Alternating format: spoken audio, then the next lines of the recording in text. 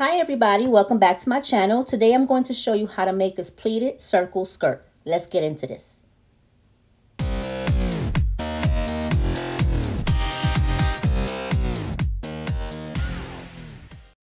Alright, let's get started. The first thing we're going to do is get our waist measurement. My dress form waist measurement is 31. So we're going to divide that by 3.14. And that's going to come out to 9.87 inches. But you're like, what is 9.87 inches? So we're going to turn that into centimeters. So that's 25.07 centimeters. Sometimes people don't want to deal with centimeters either. They want it in a fraction. So the fraction is 9 7/8. How did I know it's 9 7/8? Well, this is what you do. You take the measuring tape and you put the pin in the 25 centimeter mark and flip it over. And you will see that it's very close to 9 7/8. The next step is to get some pattern paper. This is going to be a short skirt because if I make it long, you're not going to be able to see it. I do need better camera lens. That's next to buy. So you guys can see what I'm doing when I'm showing big projects. So let's fold the paper once, just once. Usually we fold it twice like this when we are doing a full circle skirt.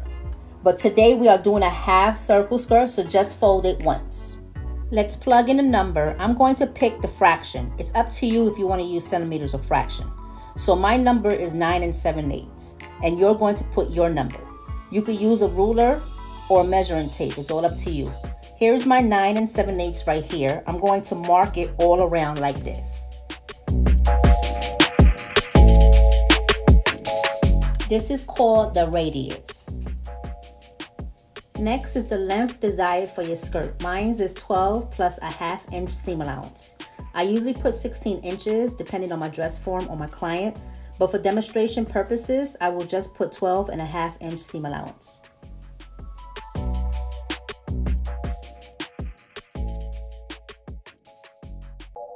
Next, put your seam allowance on your waist. I'm putting mine, which is a ½ inch. Once you do that, you can clean it up with a curved ruler. Next, fold the paper once and make a crease. Then open it up and make a line on all the creases. Now this part might get a little confusing, but stay with me, okay? You have to make 3 pieces of this, but not yet because we're not finished making the pattern.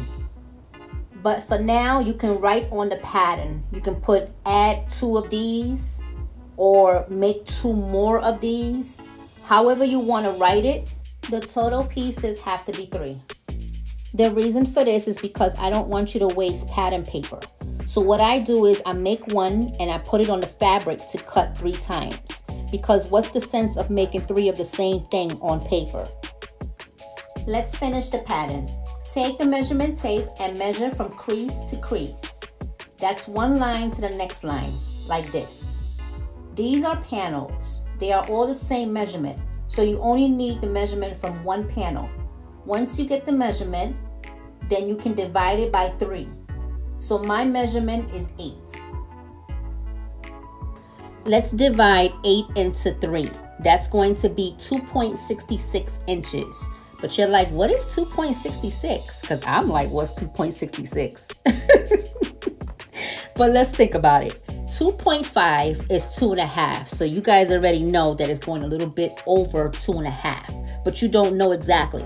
So let's find out in centimeters. I'm going to do the math now. So in centimeters, it will be 6.75. And if you want it in a fraction, it will be 2 3/4. How do I know that? I just basically put it on 6.7.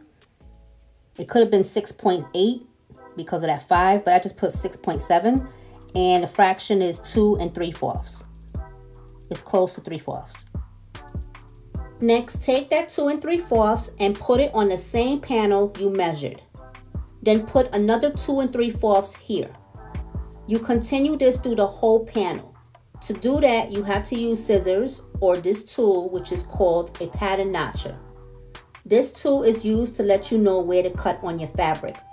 So you basically just cut through both sides like this. Also, when you open it up, don't forget to notch the middle right here. The next step is your seam allowance. I added some paper to both sides, then I put a 1/2 inch. The reason why I don't put the seam allowance at the beginning is because I don't want it to mess up the math for the pleats. So I always do it after I calculate for the panels. Let's get into the fun part. Take one notch to the left, like this. Then take the other notch to the right. Let's do it again. Take one notch to the left and the other notch to the right. You do the same thing to the rest of the panels like this.